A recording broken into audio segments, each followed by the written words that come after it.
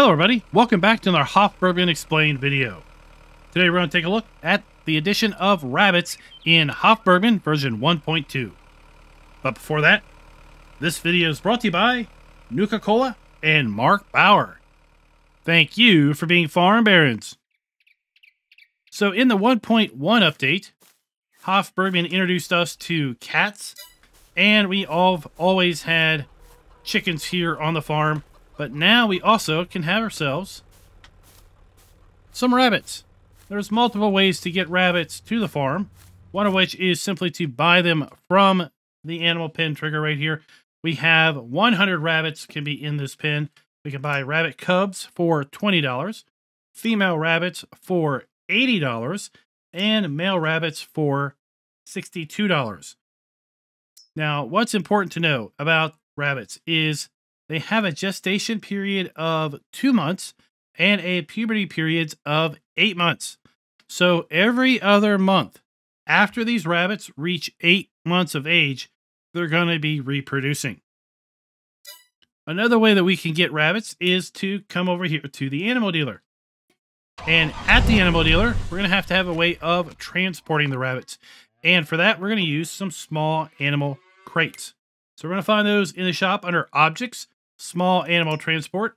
We have the Small Animal Transport Crate for $85. We also have a pet carrier box and a cattle feed sack.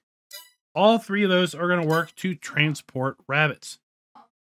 Let's go ahead and get some females. We're going to be able to put 10 female rabbits into our crate at once. At that point in time, we're going to be able to transport that over to our farm.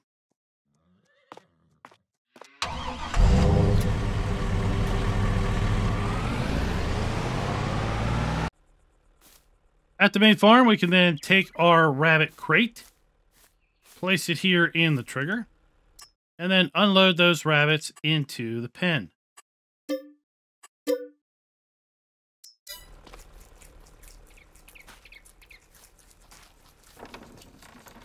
And there they are. Right? Just scurrying around. Now, as far as our animal requirements, rabbits are going to require hay and lettuce or apples. So I have a small bale of hay here. We're going to take this over to the feed trigger.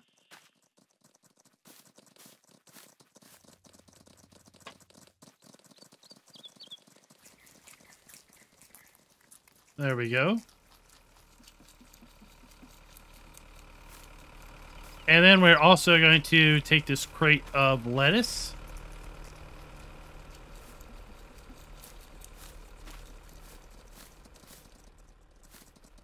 Put it in the feed trigger.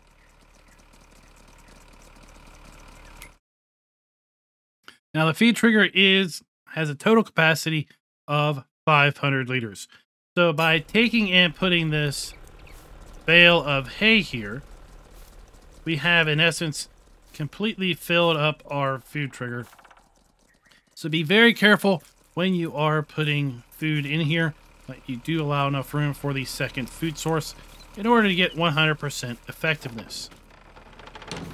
I'm going to go ahead and fast forward a couple days, a couple months, and well, let's see what happens. It's been a few months, and now we have had our first litter or batch of baby rabbits. We've now effectively doubled our rabbit population. As you can see, we now have 10 baby rabbit puppies, as they are listed here. And then we have our original 10 rabbit females. Our rabbit females are, again, going to be producing more baby rabbits every other month. And then our rabbit puppies, once they reach 8 months of age, well, they're going to start producing rabbits every other month. And in the meantime, our rabbit puppies have then produced 4 sets of rabbit puppies again.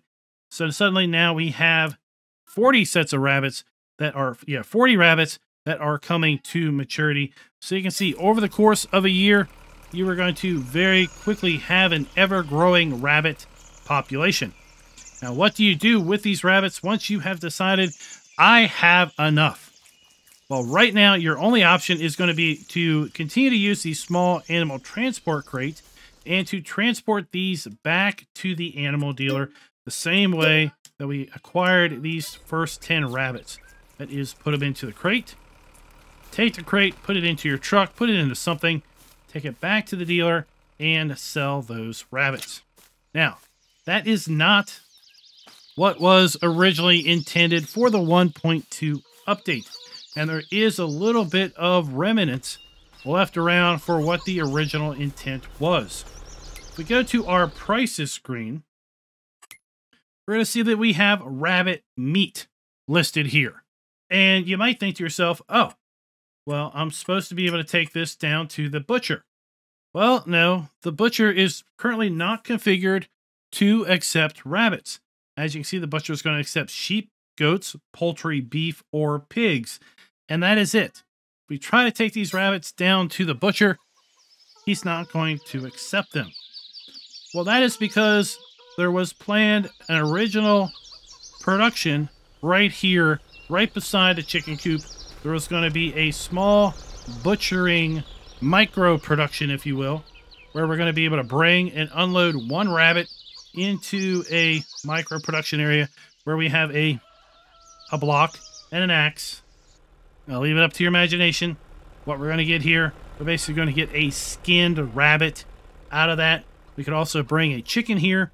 And, well, what we're going to get is a defeathered and cleaned chicken, basically ready for the pot. But there were issues with this in the beta testing, and it did not make it in the 1.2 update. But it does appear that under the prices screen, that entry for rabbit meat still remains. As best as I can tell, there is no way to actually process rabbits into rabbit meat at the current juncture. So guys, let me know what your all's thoughts are down below with respect to the addition of rabbits. Again, they are going to take hay and lettuce or apples as far as their food sources. And, well, very quickly, I think you're going to find out that these rabbits produce just like rabbits. Until next time, happy farming.